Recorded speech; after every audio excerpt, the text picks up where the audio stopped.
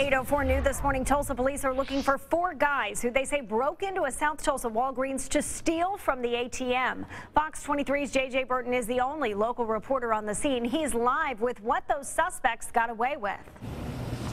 Police say they took the most important part of the ATM, and that's the cash machine. And look back here behind us. The Walgreens is now open here at 8 o'clock this morning, and the people are walking in, looking at the ATM, and just shocked that it's there, but everything else is gone. Take a look at this video, and you'll see in this video some pieces of the ATM on the ground out in front of the store early this morning when we arrived.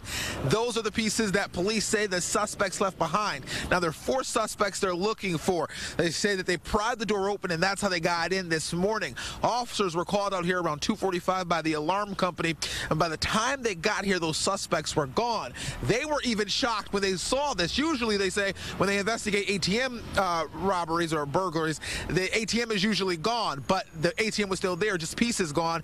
Now, we spoke to a man who did find the cash drawer on the Creek Turnpike this morning on his way to work, and police say that was a huge help for them. Thankfully, that guy found it, and I'm back out here live.